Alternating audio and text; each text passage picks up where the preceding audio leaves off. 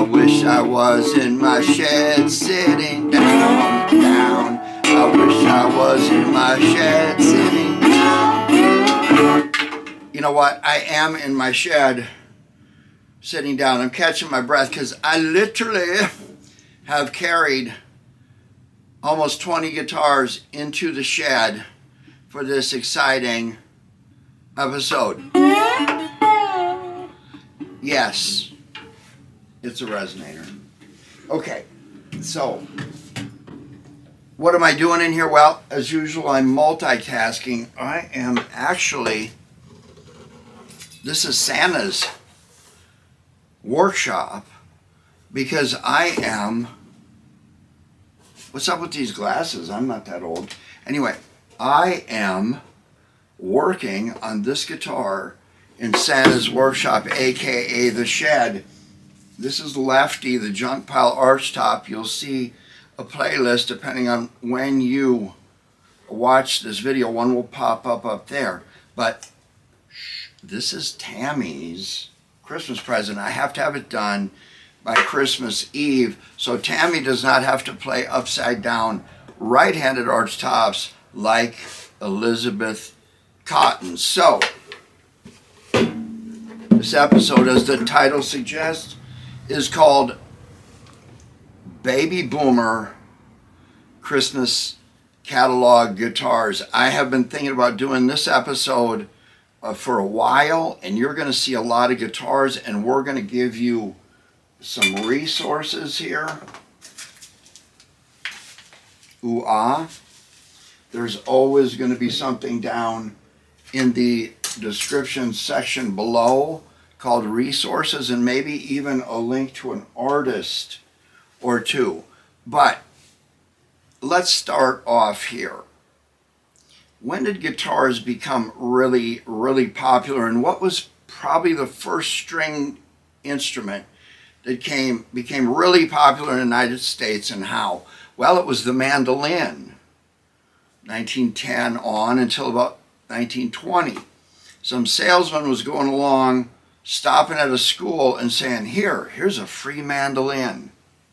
And, oh, by the way, it would be really cool if your school bought enough mandolins. You're seeing people do this now with ukuleles in the resurgence of music and art programs in school districts, including the one I serve on. Anyway, there would be mandolin orchestras where everybody in town literally was strumming a mandolin. And it was very cool. Because back then, you did not have a television. You were barely having a radio, but you didn't certainly have one of these contraptions. So you actually had to find something to do to entertain yourself rather than this. So what does all this have to do with Christmas catalog guitars? Well, let's go back into the vintage guitar, let's call it that, of say the 1930s. This is the Archcraft junk pile. You know it well. There's a playlist up there of everything we did to it. I lent it out, I think I lent it out, to a trash blues player who needed to cover up the F-holes so it didn't feed back. Turn your amp the other way, stand over here. And now we're going to have to, after I pulled the gaffer tape off of it, we're going to have to use some tea or something to put this back. But yeah. Oh, by the way, when you drill holes to put new tuners in the headstock, go a little bit each way so you don't blow that out. Anyway, this guitar was made between 1933 and 1934 by Kay under the name Archcraft. Now, you've seen this one, it had holes in it, so we did that to it. We did binding to it, we did all kinds of stuff to it. We put a pickup on it, and it actually plays okay. Anyway, about this time, you had big band orchestras. So you're sitting in a big band orchestra with horns and everything under the earth, and you have a guitar like this, they're not going to hear you. They are not going to hear you. So there really wasn't much demand for people playing in orchestras that had a guitar, because you couldn't solo with one, everything else drowned you out. And I want you to think about what people did for entertainment back then. There were a lot of dance venues where there were big bands, elements of a big band, horns, drums, singers, that kind of stuff. And people actually used to go there and dance. And then you had some radio, and you would hear music on the radio, but again, it was Benny Goodman type stuff. And guitars really didn't start to come into popularity until they got louder. And you could hear them through the din of everything else, or you could solo on one. But back in the 1930s, the people that were buying this kind of guitar were the people that could not afford a Gibson. And these things were pretty expensive even back then. You'll hear stories about, oh, the guitar was $15. Well, think about how much money that is now. I think I will give you a link to a conversion chart down below, if I can remember. Anyway, 89 years old, Archtop made by Kay. Now, moving ahead, most of the guitars you would see being played, I don't want to say that a juke joint was the only place where a guitar was being played, but if you were playing, especially at a gathering, you had to have something loud, and that's where archtops and resonators came into play, because these things would ring out. This is not a vintage, this is a...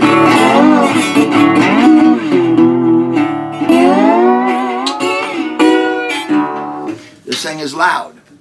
By the way, this is a Gretsch bobtail, I think it is. It's a pretty good guitar. It's heavy. It's certainly not a National or some of the other ones, but yeah. So in order to play a guitar, you needed something that was going to be loud. So that's where archtops came from. That's where steel body resonators came from. Again, they weren't cheap. I don't care what anybody says. So moving along, radio was a big thing through the 30s, and televisions were actually invented, what we would call electronic. We're not talking about digital or anything like that, but the first one was invented in 1927. By 1940, there were a few of them showing up. The color TV shows started showing up about 57 or 58. So what does all this have to do with baby boomer guitars? Well, first thing I want to tell you is baby boomers, the age is about 1945 to 1965. Believe it or not, I actually fit in that category. And yeah, I'm doing really good. I can't help it how you're doing. As if I were you, I'd hate to be me, yeah. Anyway, so by 1940, you still had guitars basically looking like this, no amplification. This is a 1940 Harmony Patrician. You can tell it's a 1940 because I've told you before, somebody in corporate decided, I'm only going to put binding on the top side, and that's going to save me money and labor. So by 1940, even in the better mahogany-bodied guitars of the time, you were starting to see, how do we mass produce these things to make them cheaper? I will tell you this, if you're going to spot a pre-baby boomer, or in other words, pre-World War II guitar, and you're picking up an archtop somewhere, the dead giveaway on these things is the V neck. It comes to a V, so you would be playing. If you actually like using a slide where you're keeping your finger in the slide flat across here, the V neck is good. But this 1940 guitar and this 1933, 1934 guitar have V necks. The Archtop by Kay is a little bit more clubbier and baseball bat, but nonetheless, V neck. When you see a Bakelite bridge, definitely pre-1940. This Archtop has a Bakelite bridge. So, how did people communicate what they had for you to buy? Well, real easy. It was called a mail order catalog. So, you saw a split in the 30s, and we've talked about, there was an episode I did, I'll give you a link to it. We talked about John D'Angelico and different people making copies of Gibsons, and then some people decided, Forcillo decided to go into the American Guitar Company, and then you had Kay and Harmony, and I want to tell you real quick about these, a couple of books. Now, they are not fine references, they're not ID guides, but the histories of cool guitars, guitar stories, there's several volumes of these, but the K guitars are featured in volume 2 of this. It's pretty pricey, but it's got a lot of different pictures, shows you catalog pictures. You're going to need one of these to look the book over, and possibly some of these if you're my age. Anyway, if you look at Harmony stuff, there's Ron Rothman did a book called Harmony, the People's Guitar. That's kind of a telling title there, because Kay and Harmony put a lot of guitars, thousands and thousands of guitars, into people who were suddenly seeing and hearing what was the blues on phonographs, rock and roll. It's kind of funny how phonographs have come back. So you have 78 vinyls, all that, then they died out when CDs come back out, and now everybody's after those records again. In fact, I'm seeing a Furry Lewis record that I would just love to get, but these 78s are now 1,000, 2,000 on up for a single record. Anyway, back to what was going on. I'm just kind of babbling on here, but if you watch my channel, a lot of this stuff is going to be a repeat to you. But again, you were at, radio was on, the press was a big thing, catalogs were a big thing, and you started to hear music going into the late 30s and early 40s that was coming out of basically Delta blues, and you were hearing guitars finally, either acoustic guitars put out through vinyls where you could hear the guitarist and maybe a drummer or something like that. A lot of solo stuff, Son House stuff, Robert Johnson. Those are the people that put your ear towards the guitar and gave you the idea that you could quit air guitaring. I don't know when that was invented, but somebody was smart enough to say, I got to make an economical guitar so kids want them for Christmas.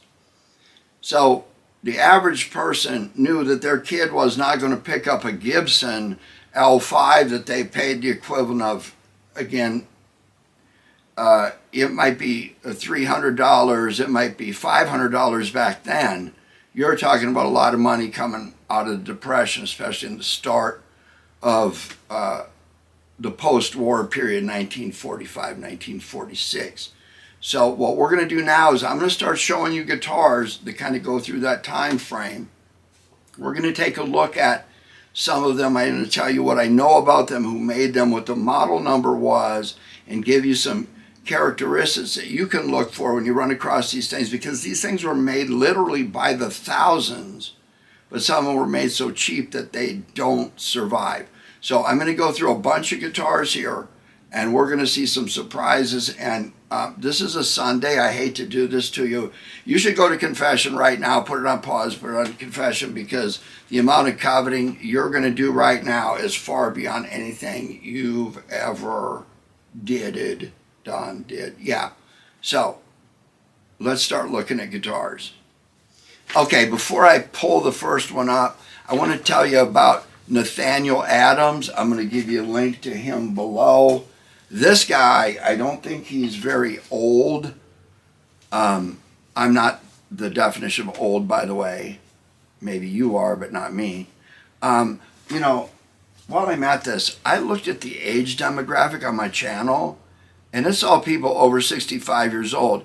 Especially if you're young, you need to subscribe, because I literally could have my subscribers literally dropping like flies, So you need to replace them, because I'm dealing with an older, more mature demographic. So I'll give you a like. Anyway, you can get on the internet and you can find this. It basically tells you every guitar Kay ever made, who they made it for. Both Kay and Harmony were jobbers for other people. You would see them making guitars for Sears, Montgomery Ward, Spiegel, Western Auto. That's what True Tone means, if you see that one. Just a ton of different people. But they kept, unlike the American Guitar Company, who was a jobber for everybody and never put out their own guitars per se, Kay and Harmony would release models under their own names. But you can get on the internet and find basically year, model number, common names or trade names of certain guitars that both Harmony and Kay did. But look up Nathaniel Adams on Facebook and on his website. There is literally an encyclopedia of anything that's an econo Archtop on up. Again, link down in the description. So let's start hauling some guitars in here. Okay, I zoomed out a little bit in hopes that you'd be able to see more of the body of the guitar, and I can just sit here. How are the Packers doing? Oh, never mind, it's almost the end of 2022. But clarification, we're only going to talk about Archtops here. Very seldom do I do anything with a flat top guitar. You've seen me do a Russian guitar and Rob's restoration of a, what was a knockoff of a Gibson Hummingbird. Do I have any cards left? If not, just do the search. I'll give you a link up there maybe. But if you're going to get into looking at Archtops and trying to figure out what they are, you're going to need one of these. And then look at this flashlight. This thing is awesome. It folds. It lights up this way. There's two settings there. It folds this way. And what's really cool is there's a light on the end there where you can just, well, at least there was. There it is. You can put this down. An F-hole is very narrow. You can bend it around, light up the whole interior. But you are going to need one of these and one of these. So let's start with what I call the student model guitar. I'm going to show you two guitars here because I'm going to kind of differentiate for you when I run across a guitar that sometimes is too good for me to junk pile up. I'm not interested in unless I get a real, get it for a good price. There's probably something wrong. The back of it's coming off. It's cracked. Because when you get these in really good shape, you never really are going to restore them and get your money out of them. Okay, so by student model, what I'm going to say is, look here at the fingerboard is right on top of the neck. There might be 3 millimeters distance there. So historically, the strings on these were inherently up high. You'd start on something like this just strumming, and if you were going to get good at fretting this, especially way down in here, you were going to have calluses on the ends of your fingers. This guitar was made by Harmony. It's a model H992. Guys, get these tags and hang them on your guitar and identify them. I also have color code dots that tell me what I'm going to do with these. So I have an inventory. I look at the wall. Somebody wants a junk pile. Somebody wants a little bit better guitar. But this I'm going to call a student instrument. They were at the bottom of the line in prices of the Archtops. Of course, there were flat tops that were cheaper. But again, there is no room. The fingerboard is right on top of the body. High action, not fine playing. Now, I like the paint job they did. They looked like burnt maple, and they would do these fancy paint jobs and put some binding on some of them. Other ones would have only no binding or painted binding. But here's an example of one. It's got a 3mm right on top of the fingerboard. These strings are way up high on this thing. This needs a neck reset, you think, or worse than that, this is caving in on the body. But this is not a guitar I would junk pile out. It's got some glue to do. The back is coming off of it.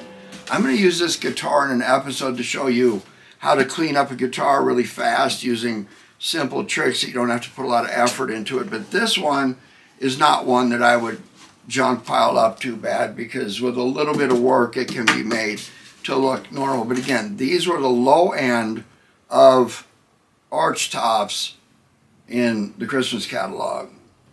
Dead giveaway. Fingerboard is thin and sits right on top of the body. Alright, I'm going to show you one more, what I'm calling a student model from the 1940s. A Harmony, Butterbean tuners. This one is in pretty good shape. You can tell someone played this a lot. People don't trim their fingernails and they dig into the fretboard. But this one had painted binding, and it looks like a better guitar than it really is. But again, in making decisions about junk piling a guitar, this one can be fixed up and sent down the road and be a player for somebody economically. I certainly wouldn't destroy this guitar. You can tell that the bridge on it is not the original bridge, and it has been taken down quite a bit. There's not much room on these student instruments because, again, the fingerboard fretboard is literally 3mm off the deck. All right, now let's move up into the next, say, classification of guitars. And this one is going to give us a little bit more room to work with because there is more fingerboard on the neck to work with. So there's usually a piece of wood under here. So we flip this around. Hey, metric hater, Merry Christmas. Now we're talking about 12mm or 14mm off the top of the Archtop. And you'll notice that this part sinks down a little bit. If you ever see one that's kind of caving back and you think the neck is still okay, but it's caving back, sometimes that's because there's a crack forming right here. This piece of wood is not attached. They usually put it in. You can see that there'll be a crack developing right there.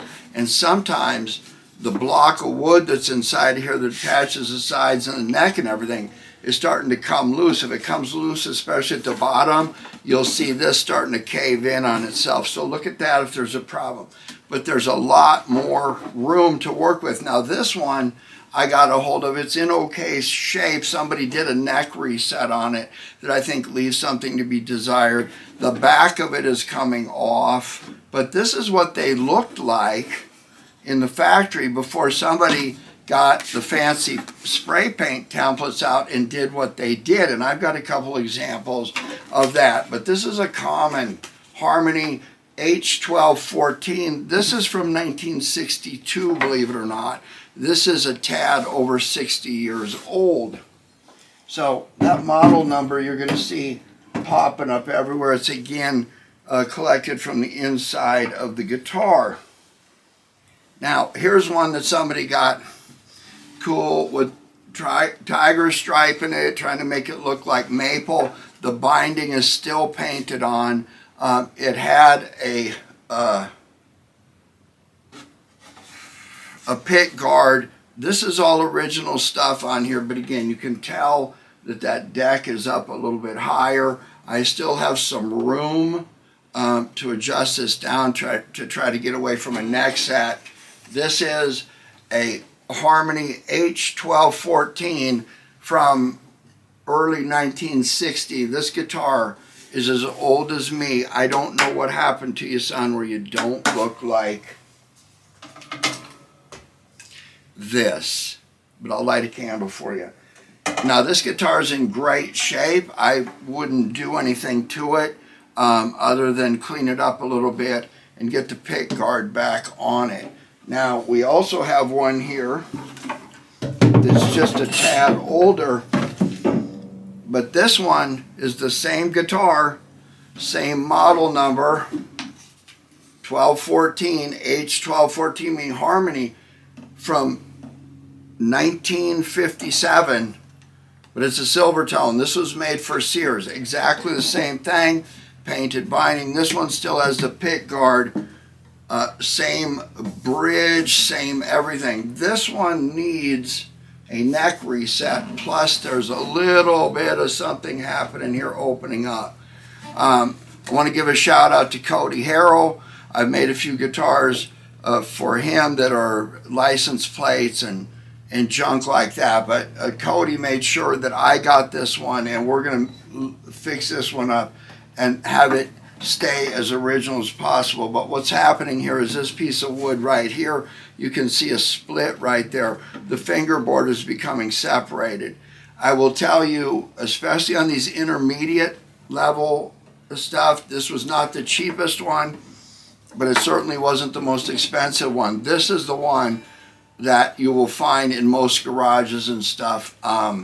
They were made pretty tough, but the first time you put big strings on this and try to pretend you're a blues artist running 58s and 60s, you will literally crater the neck off of one of these. But this is what I call the intermediate model. Again, if you get something like this, try to keep it nice. Most of these end up with pickups in them so they can become functional, but I try to tell people, whatever you do, try to use surface mount pickups. Do I have one here? Yes. Okay, made these things. They just mount right on the top there like so. 2 small holes, one for the wire, and you're good to go. So if you're going to do something with one of these intermediate models, try to make it reversible. Okay, let's stick with harmony again, and I want to tell you about, I have 2 of these guitars. They're in different condition. One of them, somebody actually tried to bedazzle it with some little jewels or something by drilling some holes in here when they glued the top back on or something. But this is a Harmony model H1215. These are 60s vintage guitars. The other one is a 1966 guitar. These ended up being the workhorse of a lot of the blues guys down in the Delta and North Mississippi that I study. And you will see when they came back into the picture after the folk revival of the 1960s, they were playing a guitar like this. For example, do you know who Kenny Brown is? If you don't, I'm going to give you a link below. So Cody Harrell, Kenny Brown, North Mississippi, they all know each other. Kenny Brown learned how to play from Mississippi Joe Calicut. And look at this guitar on the front cover. This is the same, not the exact same guitar, but the same model of guitar. You have the 2 stripes, the headstock, logo, badge is the same, all painted on stuff. But he was using this guitar when George Mitchell took this picture in 1967. This is a great book, Mississippi Hill Country Blues, 1967, by George Mitchell. You should have asked for this one on your Christmas list. There's always next year. I'm going to give you a link on how to get this below. But even more interesting is this record, which came out in the NE2 records for $588. Really? I wish that were the case, because I didn't pay that for this. But if you look closely, look at the hat, look at the shirt, look at the guitar. This was all done, recorded pictures right up the same day in 1967. Don't discount these mid-level quality harmonies, because they were responsible for a lot of the blues music you hear and the folk revival in which the old man blues recorders from the 1930s and even 20s came back and used this guitar to establish their career. There was no, I'm a full-time musician and everybody rediscovered me and I'm on the world tour with the Rolling Stones. There was none of that. It was still an intermediate level catalog guitar that put them back on the map. where they produce the kinds of records we'll pay hundreds of dollars for now. Oh, hey, did I forget to tell you? I went on and on about Kenny Brown. Did I forget to tell you that Kenny Brown learned how to play guitar from Mississippi Joe Callicott, who was his neighbor? There we go. So, I think I've dispelled a couple of myths here by teaching you Socratically, where you learn on your own, that the idea that Kay made Silvertone and Harmony made something else, these people would go to whoever with a specification and say, we need this guitar in this color or this for this Christmas, and these jobbers would make the guitars. So I'm saving some of the best, which is really kind of the worst, until the end. But let's jump into K now.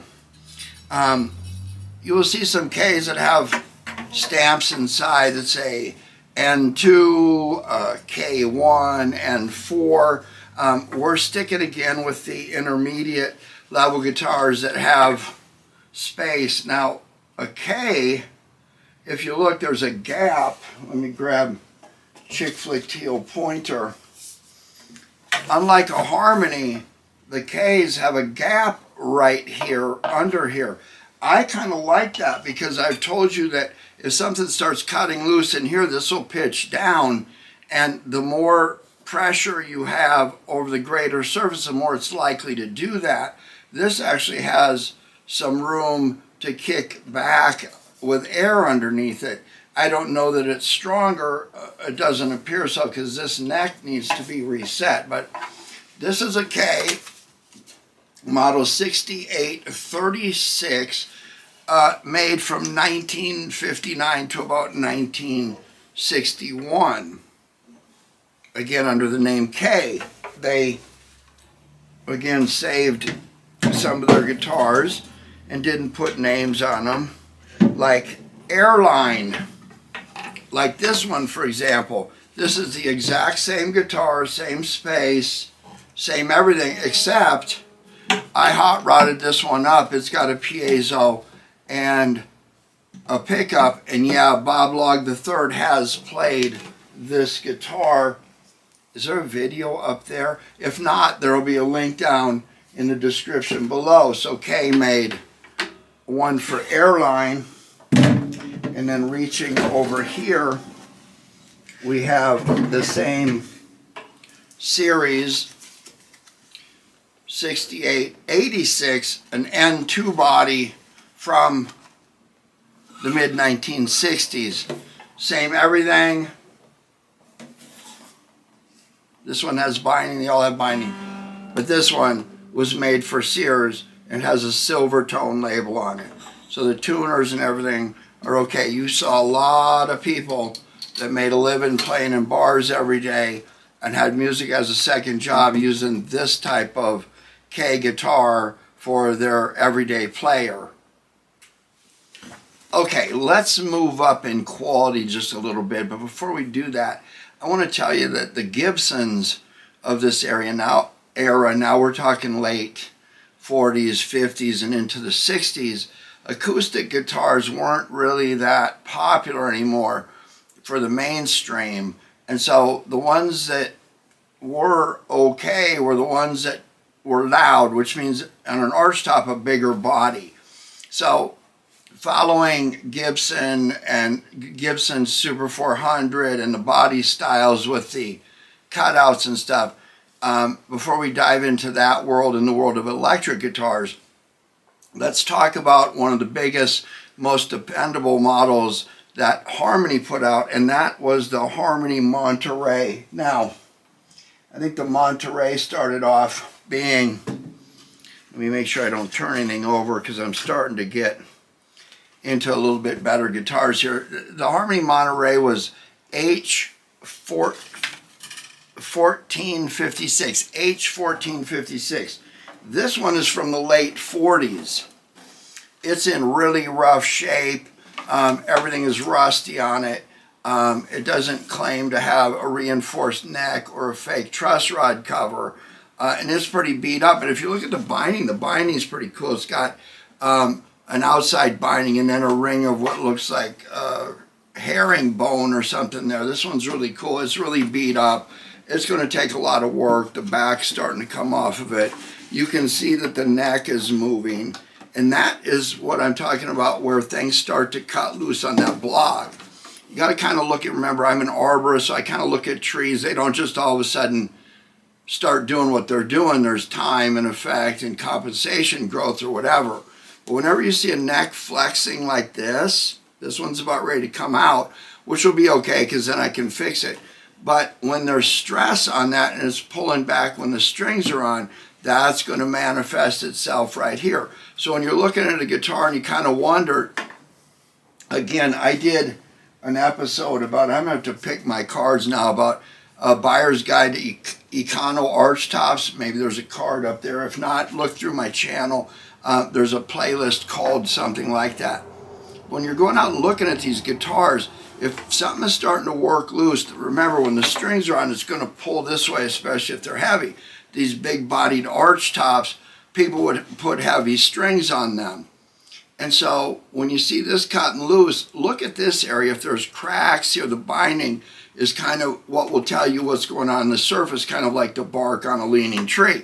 The tree leans, the bark is being stretched this way and compressed on the downside of it. So if it all of a sudden starts leaning more, the bark starts popping up, or you see bark falling on the ground on the other side where it's crumpling up. That's a sign. Guitars will manifest themselves the same way. This block comes out to here, so if you start to see binding crack here and here, it's a dead giveaway. Anyway, this is a Harmony Monterey from the late 40s, and then we move up into one that was made a little bit later. And this is a nice instrument. I got this one from Rob at Guitar 48. He redid it, set it up, but it's beautiful and it plays nice. The action on it is nice.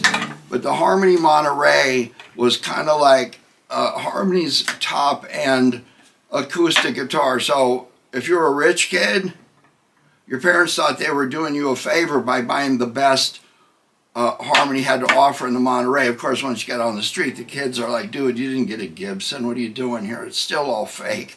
And that was kind of the joke in the background.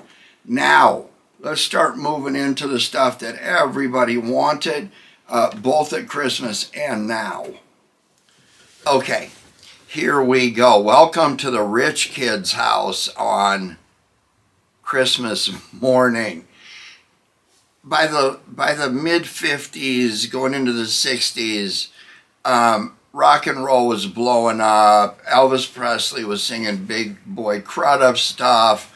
You had Howlin' Wolf and Muddy Waters singing the old Delta North Mississippi Blues classics to electric guitars. And the cool kids got an electric guitar. Now, there was a ton of electric guitars. I'm just going to show you a few of the ones I have. And let's start by talking about the pickup, Hershey bar, Kleenex box, soap bar, whatever you want to call it. Just a small, thin surface mount pickup that would go on top of a K, a Harmony. They both had their own kinds of pickups, but they were pretty simple. Nowadays, if you want a pickup that's going to fit under the strings on one of those fingerboards that has wood underneath it, this is still the choice. But in terms of guitars, again, just what I happen to have laying around. Let's look at one that was just basically an intermediate acoustic guitar with a pickup on it and a set of controls and a jack. Welcome to the Harmony Hollywood. Hey, Hollywood. Yeah. It's a mid-level class guitar. It's got the big old clubby neck. But they put a pickup on it, and I'll tell you what, Christmas morning, if you got one of these, you were cool. Not a Gibson, not a Fender, but this is about as cool as you're going to get. I guarantee you there's a bunch of people running with the name Hollywood, and they don't know why they got it. Your parents did you well if you got this one. Moving right along. Let me see here. This one was called the Brilliant don't discount that. I know that you guys are used to Brilliant from watching my channel. But anyway, this is the Harmony Brilliant. This is a big body guitar. This one is the H1310, Harmony 1310. And it was made in 1965. Now, it's a good place for us to look at this. Someone has stripped off the electronics. There's 2 holes here and a hole for the wire for the pickup, and there's another set of the same holes down here. There's a tone and volume control and probably some switch that went back and forth, but this thing has all of its original hardware. Somebody got lipstick on it right here. I thought that was a crack, but it's not. The binding on this thing is great. It's a big body, almost looks like a Gibson Super 400. If you can run across these things, this is what you're after. I am not going to junk pile this one up. It's missing the pick guard, but it's got great tuners on it. Everything is here. So I think I'm just going to be in the market to put this one back like it was. No buckle rash. Got a little chips and everything, but again, the binding. I love these pocket necks where they just drop right in and glue in. The Harmony Brilliant. Great guitar. Now, this one is going to put you over the top.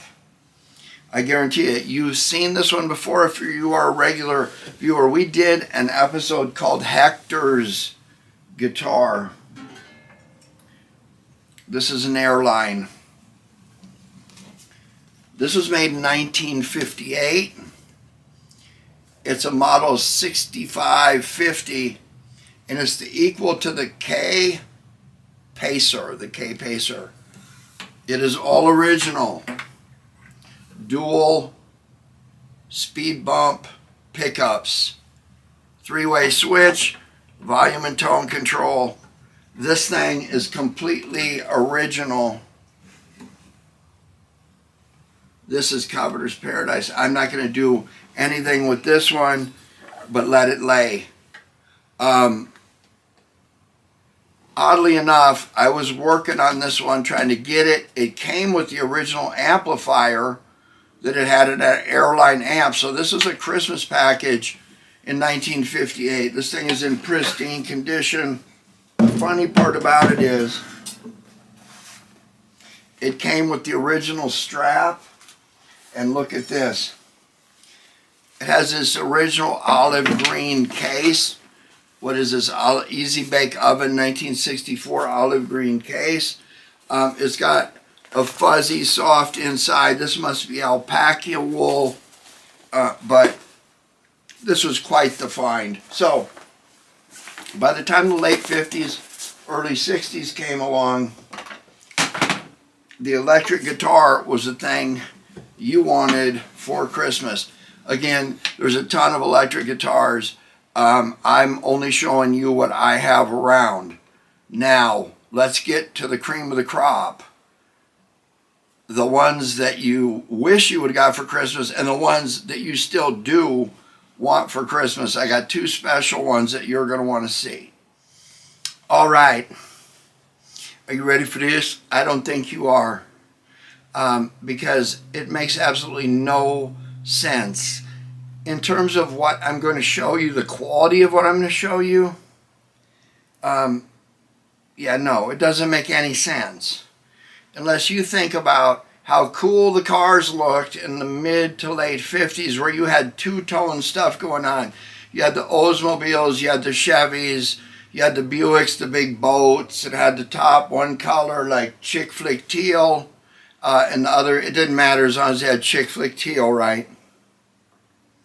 So there's 2 guitars I'm going to show you. I did an episode about this in which many of you coveted everything because there wasn't just one, but there was 2 of these guitars. So here it is, reminding you that this was a mid-level, low-quality guitar at best, People still wanted them. They still freaked out.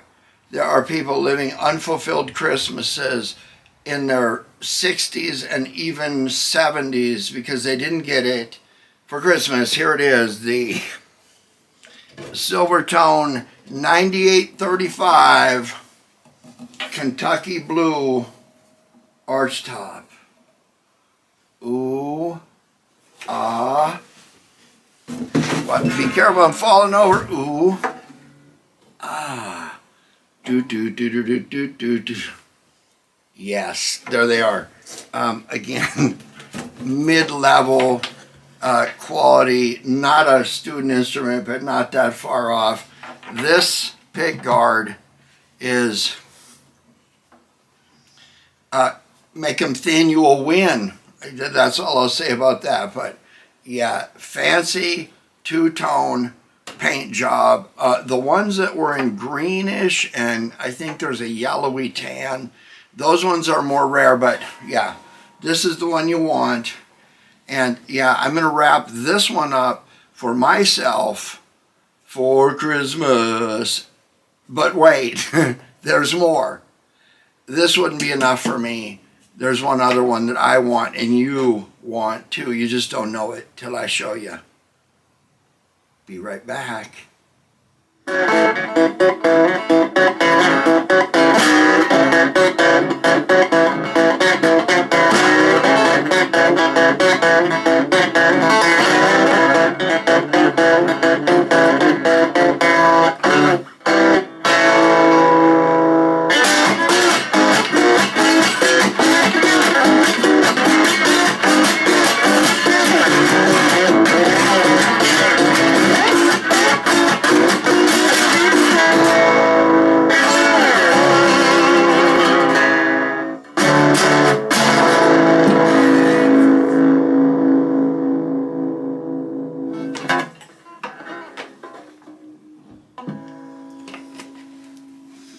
Yeah, no, I'm not Bob Log the Third, but I do try to play them on my channel.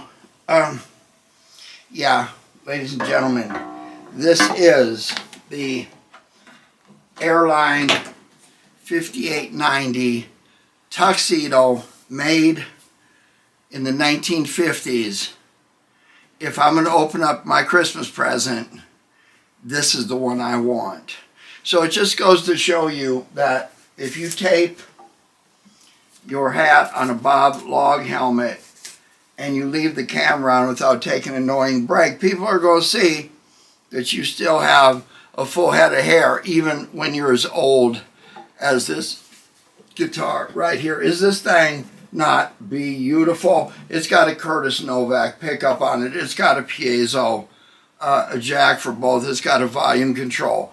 But other than that, this thing is pretty much all original. So, let's cut to the chase and give you a quick look. This is what you wanted to see your whole life. Go ahead, take a picture. All right, guys, I've really enjoyed this. I'm pretty fortunate to run across and have access to the guitars that I do. If you see something on here that really interested you, my email's at the end of the episode. Just give me a shout out in an email and let's talk.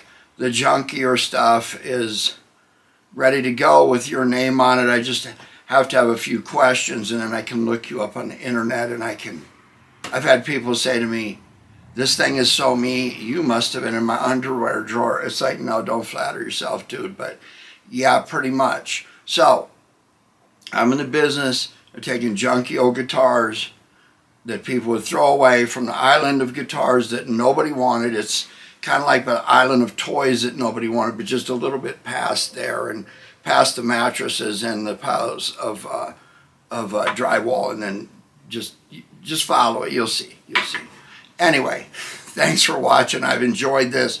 If you haven't subscribed yet, give me a subscription and a like. I've got some really cool stuff, practical stuff coming ahead. Hey, happy holidays, guys. Thanks for watching me and supporting my channel. The best to you and yours. Stay safe during the holidays.